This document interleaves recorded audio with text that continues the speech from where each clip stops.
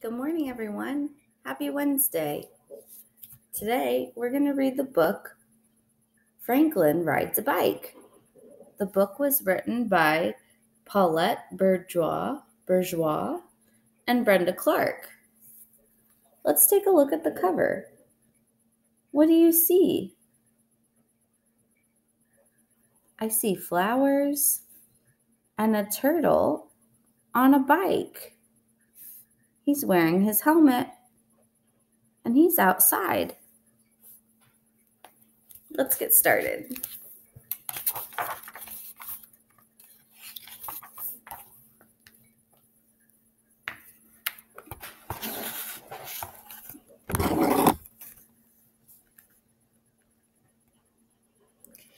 Franklin could swim underwater and hit a home run. He knew how to climb the monkey bars and pump himself high on the swings. But Franklin had a problem. He couldn't ride his bicycle without training wheels. Here you can see the training wheels.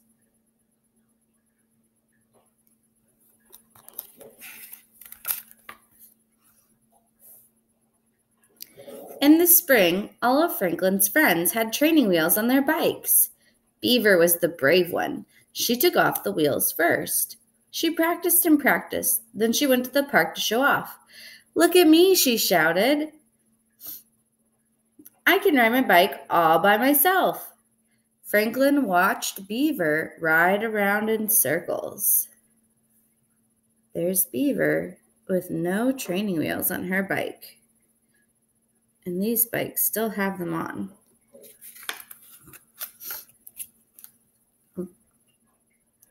It wasn't long before Beaver could signal with one paw and hold on to the handlebar with the other.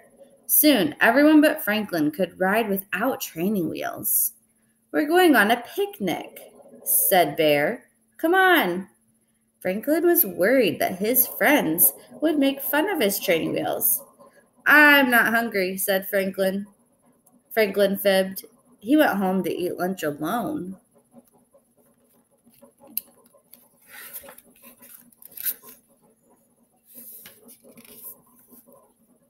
Afterwards, Franklin asked his mother to help take the training wheels off of his bike. He wanted to ride all by himself. He sat on his bike and his mother gave him a push. Franklin wibbled and wobbled and teetered and tottered. Then he fell off into the flower bed. "I can't do it," he said. "I'm never riding this bike again."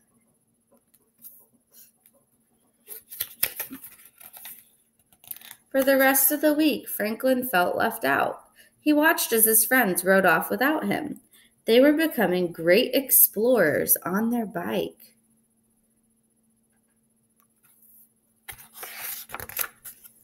On Saturday, Franklin's friends zoomed by his house. "That looks like fun," said Franklin's mother.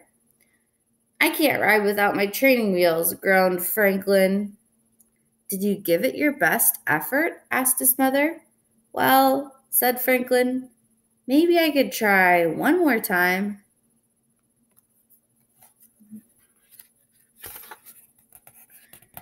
Franklin sat on his bike. "It's tippy," he cried. His mother held onto the seat. "Try it. I won't let go until you tell me to." Franklin pedaled while his mother guided the bicycle from behind. He felt unsteady and very unsure. "I'm going to fall," he said, and he stopped pedaling. "Riding a bicycle is difficult," said his mother, "but you can't give up because it's frustrating." "It's too hard for me," said Franklin. "It was easy for my friends." "Do you think everything comes easily for them?" she asked. Franklin had to think about that. Franklin went to the park. He saw Beaver struggling to swing on the monkey bars. Each time he got to the third rung, she fell off into the sand below. "No, Beaver," said Bear. "Do it like this. It's easy." "Easy for you," said Beaver. She tried one more time, and she fell again. "Maybe tomorrow," Beaver grumbled. Climbing the monkey bars was hard for Beaver. Franklin remembered when Badger learned to swim. She was afraid to put her head under water. It's easy, said Franklin. Just do it. Badger had spluttered and cried. It took her a long time to feel good in the water. Now she could swim from one end of the pond to the other. She learned how. Franklin thought about the first time Fox played baseball.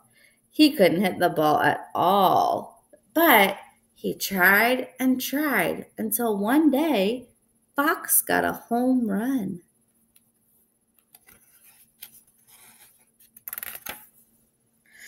Just then, Porcupine came by. She moved very slowly. She pointed to the pads on her knees, wrists, and elbows. They make me feel funny, she said, but they keep me safe. That's it, cried Franklin. He ran home in a hurry.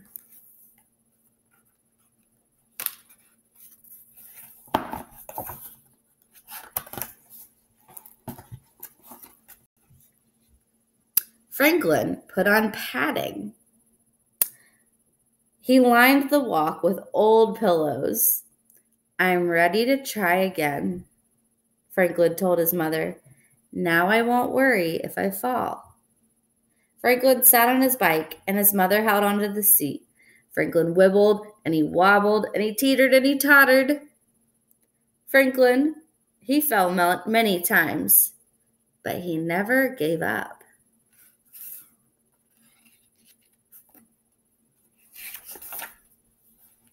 Then it happened. Franklin told his mother to let go. He didn't veer into the bushes, and he didn't crash. Way to go, cheered his mother.